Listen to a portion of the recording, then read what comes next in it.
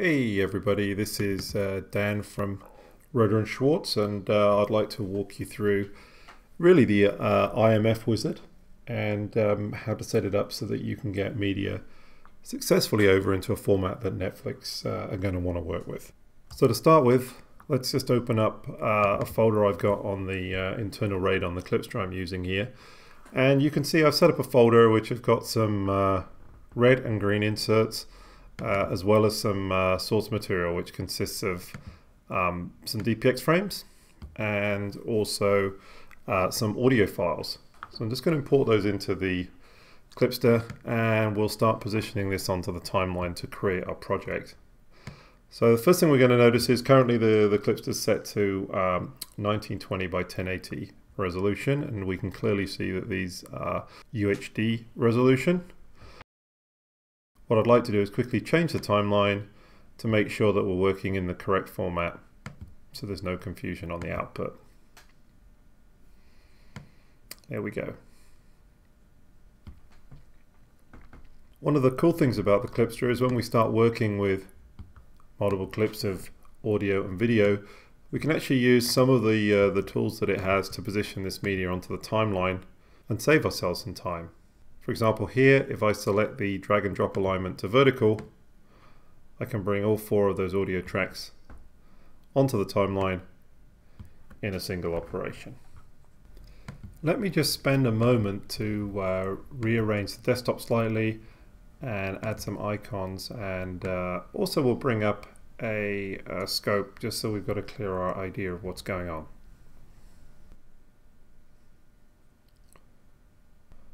So I'm happy with the video and audio tracks that I've set up on the timeline.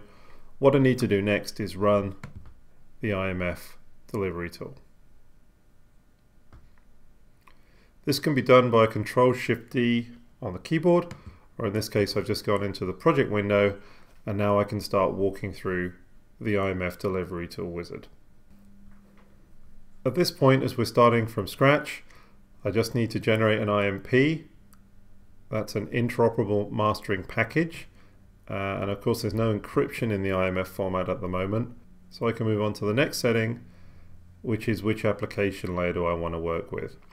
Now this is pretty simple because application level 2, as it says here in the wizard, is basically for HD resolution.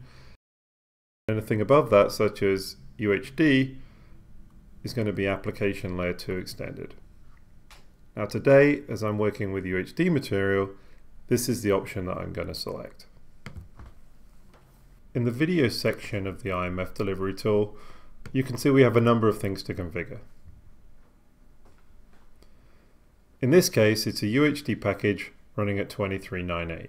The next thing to configure is if the package is going to be YUV or RGB, and then if it's going to be head or full range.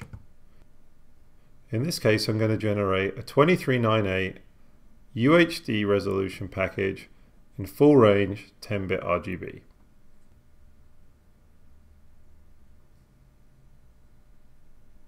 The audio section of the IMF delivery tool allows us to name and configure any of the audio track layout parameters.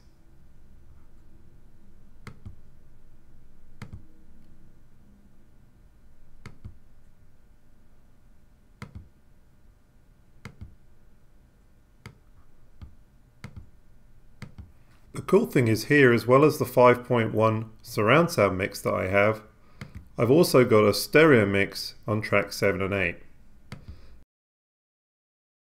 The GUI allows me to define as many different tracks as I'd like, and all of these will be rendered out in a single pass.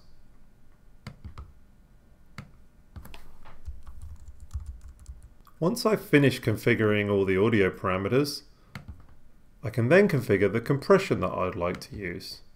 In this case, broadcast profile level 5, which as the GUI shows us here, is 800 megabits per second.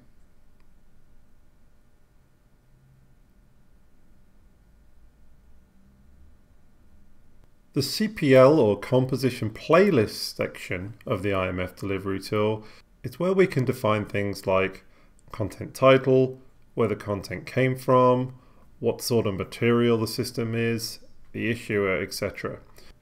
You can also go further by adding locale data such as languages, regions, and even agency ratings for the material that you're working with. The last section of the IMF delivery tool is really about defining the path and the file name that you would like to call the package that you're working with. Once all this has been defined, if you're likely to need this format again, you can go in and define a preset. So in this case, we can call it Netflix RGB UHD 10-bit full. And then if we need to render out any more projects in the future, we can just select this from the pull-down list. Now it's just a case of hitting the create button and sitting back while the Clipster renders the media into an IMF package. So now that we've finished rendering out our project,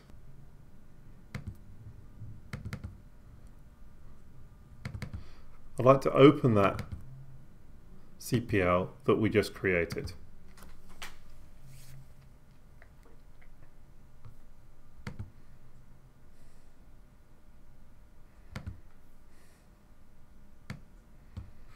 So here you can see on the timeline, we're actually working with the IMF package that we created. What I'm going to do now is work with some inserts. I'm going to drag these two folders into the bin, and what these two folders contain are green and red video inserts that I color corrected to clearly show how IMF supplemental packages work. So what I'd like to do is change the drag and drop mode so that clips are positioned on the timeline according to their source timecode. This means when I select these two clips, I can position them on the timeline and they will automatically lock into the correct positions, in this case above the original source material. So this is pretty cool. I'm actually playing back the compressed MXF media, which I opened in the IMF package, and you'll see the system seamlessly then jump to the uncompressed DPX frames, and in fact it could play back any file at this point. So you can intermix compressed, uncompressed files, ProRes, DNX HD, you name it. The timeline really is flexible and can just play back any source file in real time to whatever output resolution you have selected on the timeline. In this case, UHD RGB 444 10-bit. So now that I have my inserts in the correct place, let's go to the IMF delivery tool, and in this case, select supplemental IMP.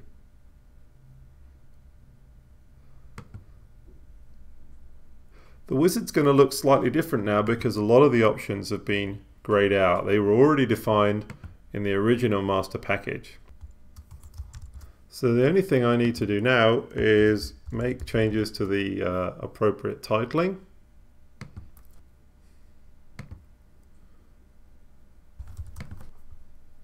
And in this case, I've created a subfolder within the original IMP called green version. Now what's interesting now is when I hit the create button, what you're going to see is the original content, as in the items of media which were not color corrected, have been left alone, and the Clipster now is only rendering the delta between the original package and the new content that's been placed on the timeline. So you can imagine if you had a 2.5 hour feature, you don't want to be re-rendering the entire sequence every time there's new media. You only need to render either the heads and tails, or in this case just the inserts that you've placed onto the timeline, just saving so much time in the workflow process. So now we've finished rendering that package, let's have a look at what we've got inside our folder. So if we go back inside our domestic final, what you'll see is here's the original IMP, and here's our subfolder containing the new video assets. So to prove that they've been put in place, we go down and open the supplemental project, in this case going into the green version CPL. And what you'll see on the timeline, very, very clearly, you can see that here's our clips with the new inserts. Now we also had some red inserts to work with. So I'm now faced with an interesting workflow choice. You can clearly see I have those green inserts on the timeline, and I could replace those with red inserts in this supplemental package. The problem is then I'm going to have a dependency, meaning when I want to open up that red package in the future, I'm going to need all the green inserts in place as well as the original domestic CPL. So a much better workflow in my mind is to go back and open the original CPL, and then this time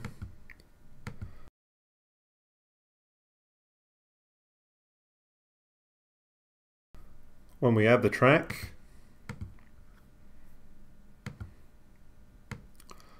we can then go into our bin, and once all the media is in the correct position,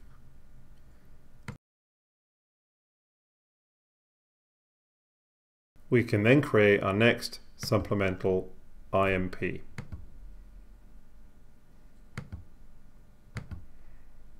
And the beautiful part about this is you can see I'm starting to build all the dependent versions inside the central IMP, which is containing the domestic master.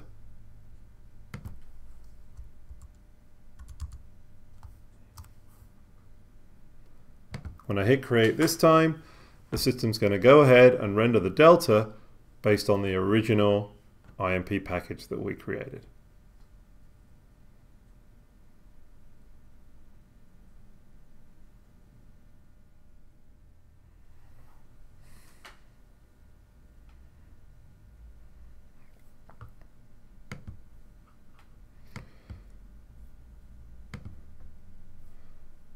So it couldn't be more simple.